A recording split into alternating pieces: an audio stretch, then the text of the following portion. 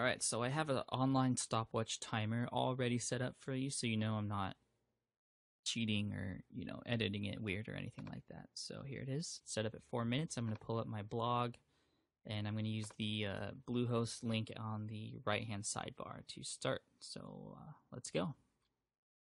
Alright, Bluehost, first thing you want to do is go to domain check. This is where you check to see if the domains you want are available.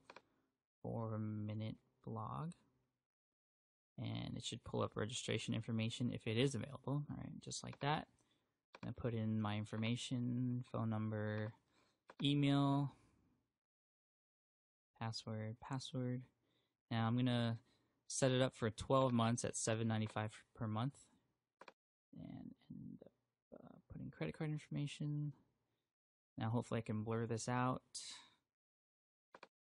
later so you don't steal my credit card number. All right, and next. Now, creating order records is what it says.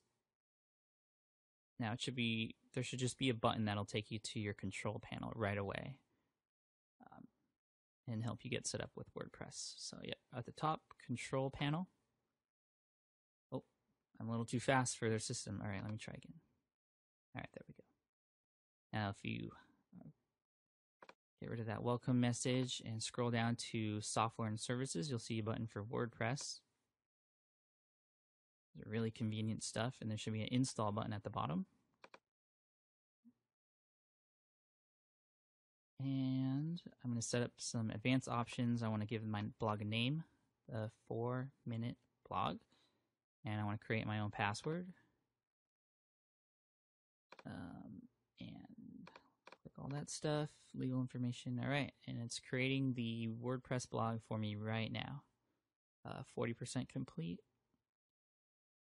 Now, after this is all set up, I should be able to just go right to my blog and sign in from there. All right, it's all ready to go. Now I'm going to open up a new tab, and I'm going to go to www.4minuteblog.com, and it should pull up the generic WordPress theme that we just set up. There it is right there. Now I'm going to click on Login, Admin, and the password that you set up. You could save the password if you want. And this is your control panel. I'm going to actually change the theme from within WordPress. I'll click on Appearance, and then click on Add New Themes. And now you can search for a whole bunch of different kinds that you want, but there's one in particular that I like called Soul, or WP Soul. Install. Click on Install Now, and it's that easy. All you have to do is activate it, and it's all ready to go. It automatically changes your theme.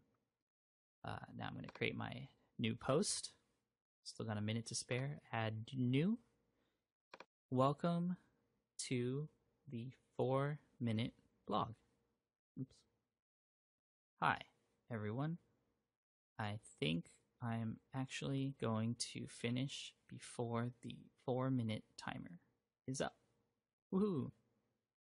I think I'll add a picture since I have some time. All right, to add a picture, you click on here, upload and insert, select files. I have a picture all ready to go.